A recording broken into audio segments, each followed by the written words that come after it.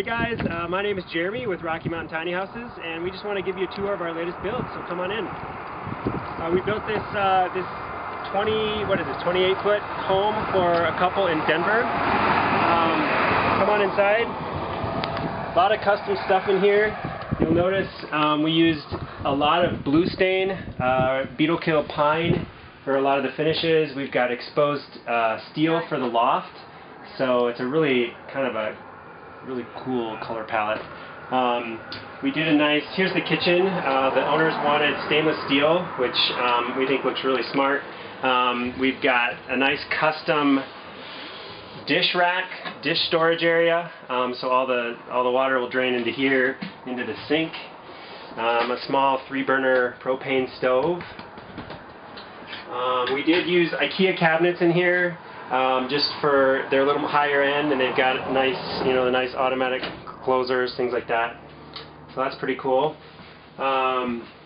We did design and build this custom booth seating area, so you can sit here comfortably to eat dinner.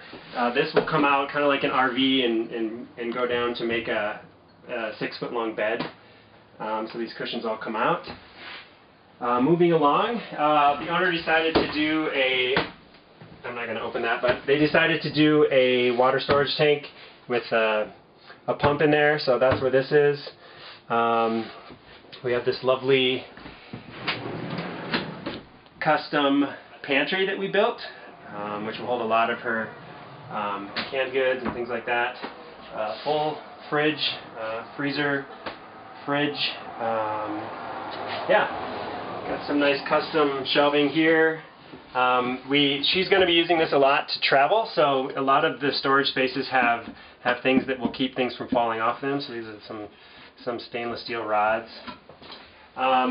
The centerpiece of the bathroom is this beautiful cedar tub that the owner provided us, and we kind of built the entire thing around that. We have a custom shower rod up top. And you can see the blue stain up here on the ceiling, which I think is a really nice touch. We've got a nice custom ventilation fan. So it pulls both from the shower area and then the water closet from both sides and heads out there. So she went with a Nature's Head toilet and just some custom shelving in the water closet area. We've got the utilities, a lot of the utilities hidden back in here, so she has access to the water heater and also can switch from fresh water, from outside water source to the pump and tank in this area. We utilized some off-the-shelf shelving brackets, but made them kind of custom, so she could move them if she wanted, but they're fairly fixed in place.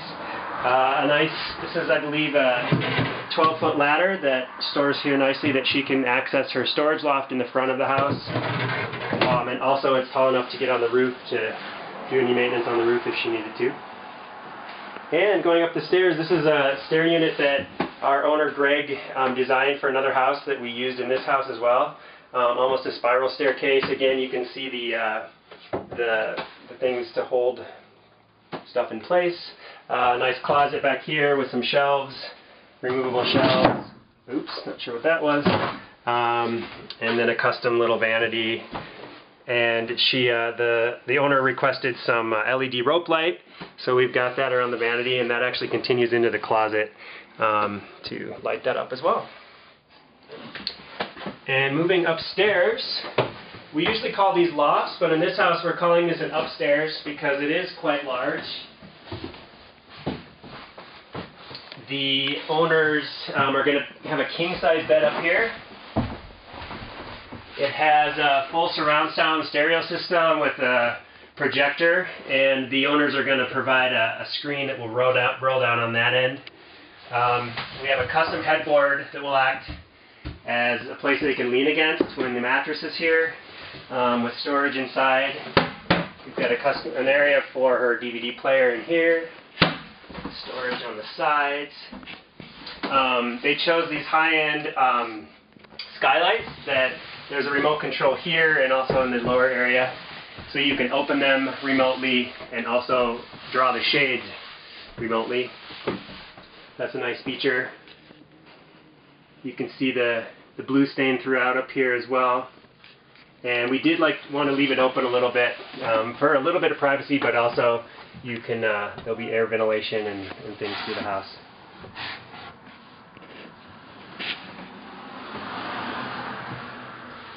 So yeah, thanks for joining us. We hope you enjoy our latest build, and we'll see you next time.